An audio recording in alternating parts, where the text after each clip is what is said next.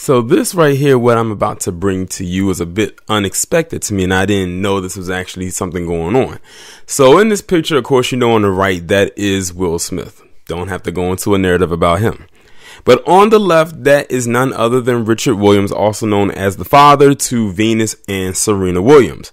Right now, Will Smith is currently filming a movie, and it's like a biopic, and it's called King Richard, which is basically telling the story of Richard Williams from his point of view of him helping to raise his daughters, Venus and Serena Williams, to polish and groom them into becoming what we would now know as probably two of the best tennis players of all time, despite how we feel about their personal decisions in their personal life. At the end of the day, what they've accomplished in the sport of tennis can never be taken away from them.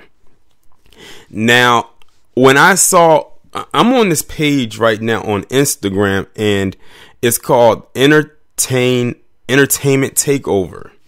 And I was reading through some of the comments, and I have to tell you, there are a lot of, it should surprise no one. Most of these negative comments that I've been reading came from black women.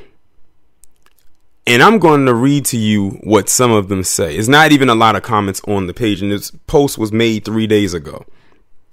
But first what I'm going to do is I'm going to read the caption that goes along with the picture. It says, "First look, Will Smith was seen filming for the first time with his on-screen daughters who are portraying tennis superstars Venus and Serena Williams. Will is playing the girl's father in the biopic King Richard. The film is set for a November release date. I smell an Oscar contender." This is very interesting to tell the story from his point of view, because they could have easily made the movie just about his daughters, even though they're going to play an intricate role, of course, into the movie, because they have to. I mean, it works. Someone said aesthetically Idris would have been better suited for the role, and someone actually left a comment underneath this person's comment and said exactly what I would have said. They said, "Too many of them English folks have been taking American roles. Idris Elba, John Boyega, Daniel Kaluuya, Chiwetel Ejiofor. Let's hire actors that actually care about Black America, and hire actors to portray these characters that are from here." Because it's like a lot of times we constantly get actors from overseas to portray the actors that are from here. I didn't mean to say actors from here. I meant to say people from here. And this is a biopic. Richard Williams is from Shreveport, Louisiana. So why not use an American-born actor to play someone who was from in America? So I give them credit for that. Now, some people were saying that they feel that they could have got someone who looked a little bit more like Richard Williams, and that could definitely be debated. But I am glad that they got someone from here to do it, because as we have seen lately, they have been allowing a lot of these foreign-born and British-born black people to take up all of these damn roles from American-born black people, especially when it comes to the biopics. We ain't even going to start with that so-called alleged Fred Hampton movie. Let me see. Now this one right here this one person who left this comment, whose name is Wicked Witch of the West Coast. I said this is a perfect name for this person. "How the fuck did they make these women's legacy centered around their father? It should have been mainly about the girls. Shaking my fucking head. Men always hijacking shit." Do you see? And this is a hyena, y'all. This is a strag that wrote that. And this is a strag that wrote that. And I'm looking at this person's profile picture, and it looks like they have 3 boys in the profile picture, and they look like all 3 of them are her sons. She said it should have been mainly about the girls. Men always hijacking shit. So they basically saying, fuck their dad. Let's just make it all about them. Because, that's the strag way. Fuck men. Fuck the dad. Like I said, that's the hyena strag way. And to be honest, that's how America has been treating black fathers. I'm glad they're actually making this movie. I would probably actually go see this. Because I would like to see a movie told from his point of view. Because they don't give Richard Williams enough credit at all for the pushing of his daughters to get to certain places. Remember, they don't like to highlight black fathers for anything, especially when it comes to them pushing their kids to excel. And what's so sad is you'll probably have some of those kids that will not even look back and even thank their dad. Remember, I did a video talking about how a lot of athletes don't be thanking their dads and stuff like that. Now, it is no secret that Richard Williams and Serena kind of have an estranged relationship, especially after she got married to that guy. That's of no surprise. And that's no secret. But still, at the same time, this guy did push his daughters into an arena where there wasn't really any black representation there, especially black women in tennis. It was some there before in the past, but it was so long before they came along. And to have two sisters doing it was almost pretty much unheard of. And to achieve what they achieved. And he did that. He was their coach before they became mainstream, and he was still there. As a matter of fact, despite the so-called estranged relationship between the two of them, he still goes to their matches. But the nerve of this person to say, how the fuck did they make this? They make these women's legacy centered around their father. That was so disrespectful. They wouldn't be there without him. Point blank, period. And one person responded to them and said the father was the reason for them doing tennis and pushing him to be the best. To which this person responded, that doesn't mean the story should be about him. WTF. Serena and Venus are who they are, not just because their father, quote unquote, pushed them. They were talented on their own as well. You're a Joe Jackson kind of MFer. So now she done brought Joe Jackson into the equation and basically saying Joe Jackson was a bad parent, even though he basically did the same thing for his kids. If it wasn't for Joe Jackson, we would not know who Michael Jackson is. We wouldn't know who Janet Jackson is and all of their siblings. This is a strag right in this, y'all. I'm not even making this up. As a matter of fact, what I might do is I might pin the link to this, to the picture down in the comments so you can actually go and read the comments for yourself, just so you know I'm not making any of this up. This the person responded to someone else and said another person said to blame Hollywood when they originally, that's a maggle right there. They said, I definitely do blame Hollywood. If they want to make a Lifetime special about this man, that's fine. So wait a minute. Lifetime makes films or movies and specials about women. That's television for women. And when they do want to incorporate something about a black man, they do it in the most disparaging way, i.e. surviving R. Kelly. They said, but who makes a biopic of the father before they make one of the two most successful female tennis players of all time? Like, that's a violation. Are y'all hearing this right now? This is what somebody is saying.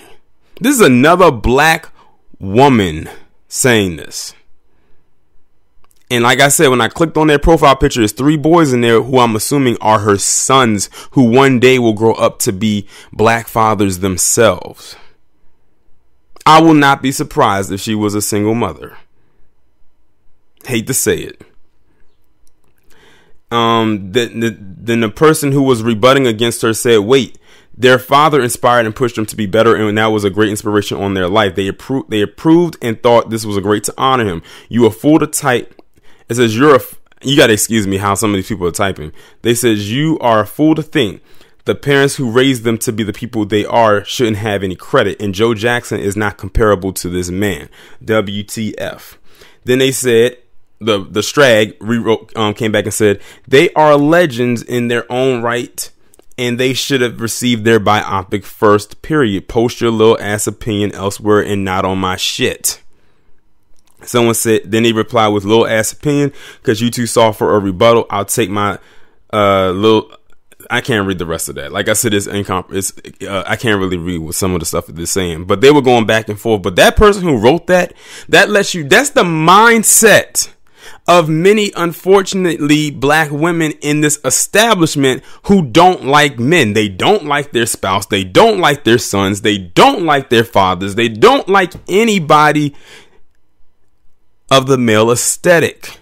This person right here was basically willing to shun the person who helped get them to where they are and just be like, apparently Venus and Serena did this all on their own. Now I wonder if this was the mother, Venus and Serena's mother, who pushed them there. What would they say?